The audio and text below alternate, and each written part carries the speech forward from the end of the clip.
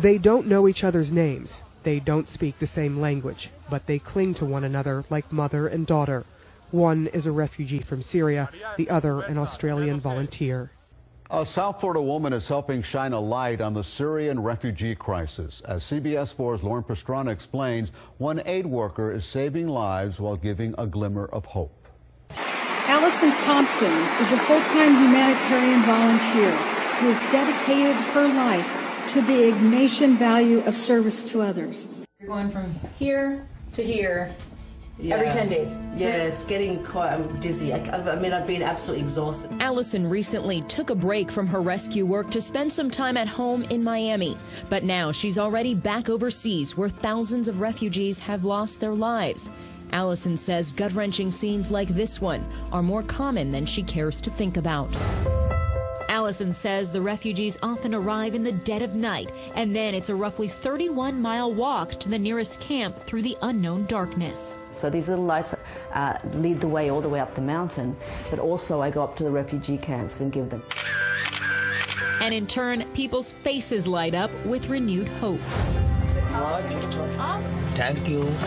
And they just kiss the floor and are in shock that they're finally at safety. And we just reach out and just give them love and say, look, you're safe now. She says smiles like these make each physically grueling and emotionally draining trip worth it.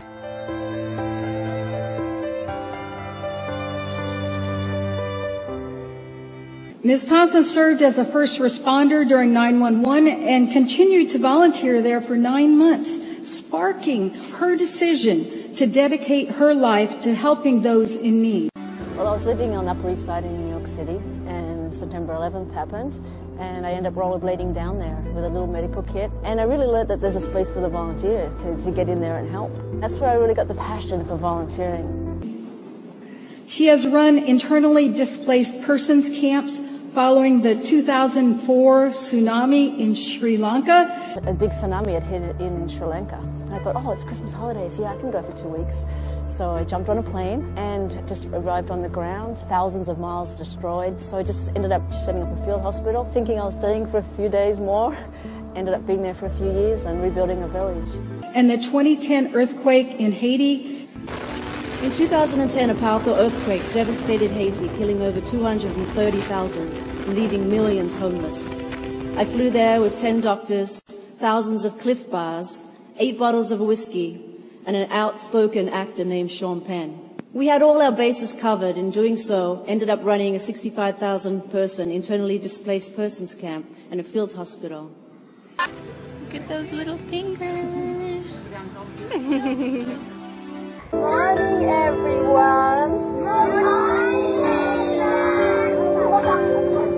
She also founded the first tsunami early warning disaster center in Sri Lanka and created Third Wave Disaster Aid Command Center following Hurricane Sandy in New York.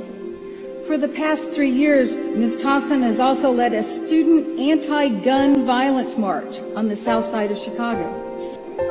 All I do is to try to give unconditional love. You know, that's all I try to do. And I try to keep politics aside and everything else aside and just help human beings. And that's what we've got to come back to. The world doesn't survive without love. If we're so caught up in everything else, it's humanity, caring for each other. And that's what I try to focus on. And I do see the worst of mankind, but I also see the best of the best.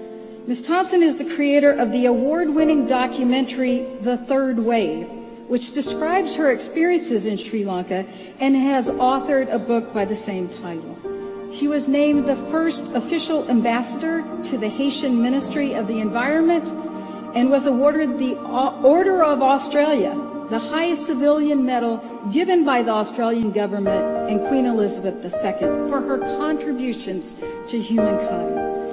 Each tent is getting one of these lights, and these are solar lights, and no batteries needed, and we are very, very grateful to have this now and to help the community. Thank you. These are the solar puff lights that we're using. It's pitch black out there. It's a different situation at night when the boats arrive. You don't see them until they're a few feet away and they suddenly land, on the rocks. So we're going to light up the whole shoreline with solar puff lights. We give to 12 hours of light, recharged in the sun, and they're waterproof, so we can actually put them on the boats and see what we're doing. So these are little magic solar puff lights. There's really not a lot of love left in the world, you know, and we just got to love each other, otherwise we're going to kill each other. There's going to be no one left. I really hope that this will really inspire everybody just to get out there, even 1 week in their life, just to get out there and help others and just give back, because there's so much need out there in the world, and it's just time for everyone now to step up and do it.